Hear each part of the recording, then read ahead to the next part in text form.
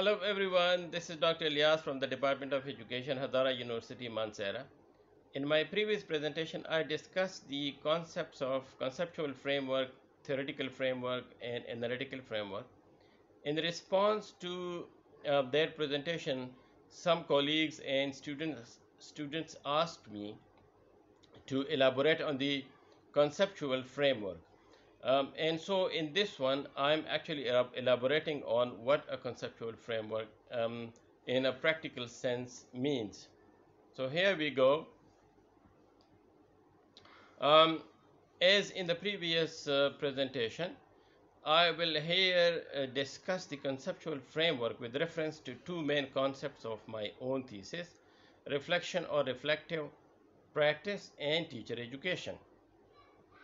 So in this conceptual framework, I'll be actually linking or interlinking these two concepts. So teacher education or teacher training, in some cases people call it teacher training. Although these two concepts look similar, but there is a philosophical difference between these two concepts. And on the other hand, reflection or reflective practice, again, they are used in many cases interchangeably. So teacher education or teacher training is like one concept in this particular thesis, and reflection or reflective practice is another concept. And so these are linked into a framework.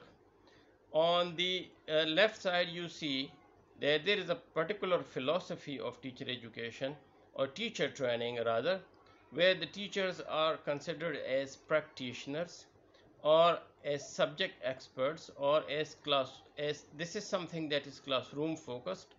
And you can also link this philosophy to behaviorist approach, and so to the concept of teacher as a crafts person.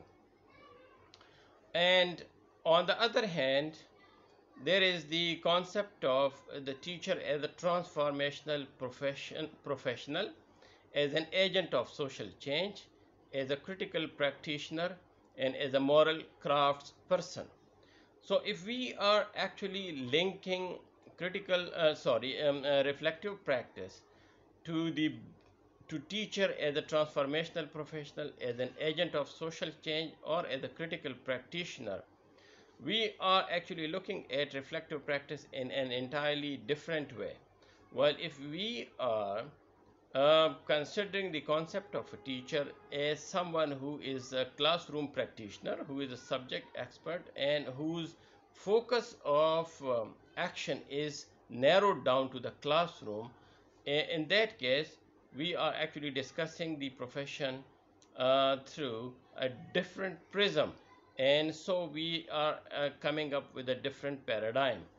And so let's see how we actually link these two concepts into a conceptual framework in terms of, let's say, exploring this relationship of the reflective practice in the context of teacher education. So let's move here. The conceptual framework of which actually linking these two concepts, teacher education and reflective practice, can be looked to diagrammatically, can be presented diagrammatically in this way, the one that you see on the slide. So teacher education, where the philosophy of the particular teacher educational programs is actually technical focus, um, and where the teacher is prepared as a technical crafts person whose job is actually to go and apply certain teaching techniques in the classroom and to be effective teacher in terms of implementing of the curriculum.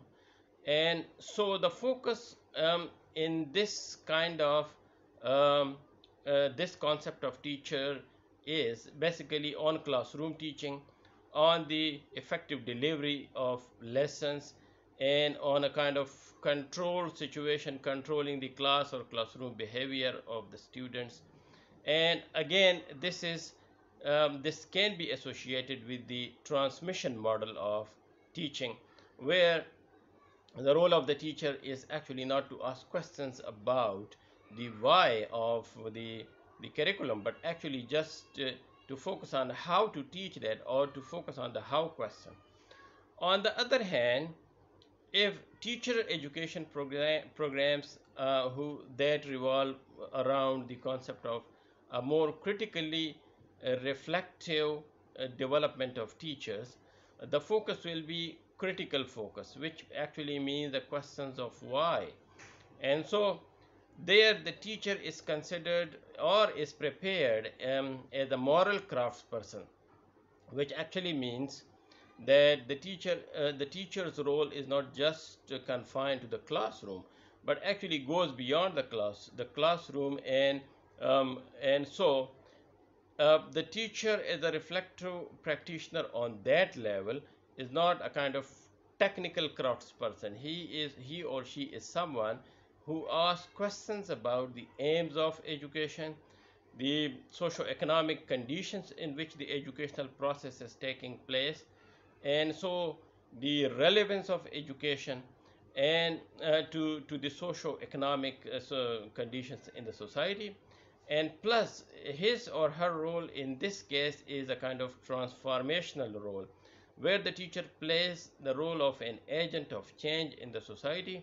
And so he or she looks at the educational process not in the narrowed concept of how to teach, but actually why to teach and what to teach in order to bring positive change or development in the society. And so the conceptual framework here revolves around these two main concepts: teacher education and reflective practice. So if I'm conducting a research thesis or a research paper where I'm focusing on these two main concepts and actually the different interpretations of these main concepts, um, these two together, and the different interpretations of these two together, and the explanation revolving around these two concepts from different angles and from different perspectives, will actually accumulatively make into a conceptual framework of this particular research or this particular thesis.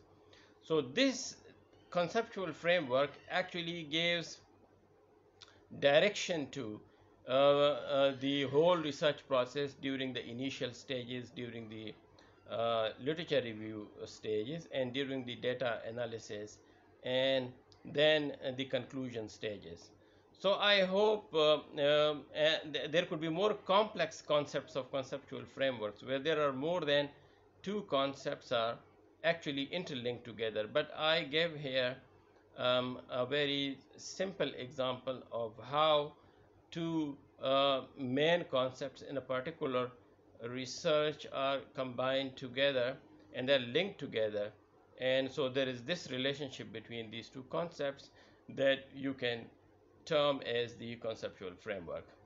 I hope once again that this presentation, this brief presentation, has brought more questions into the minds of the viewers.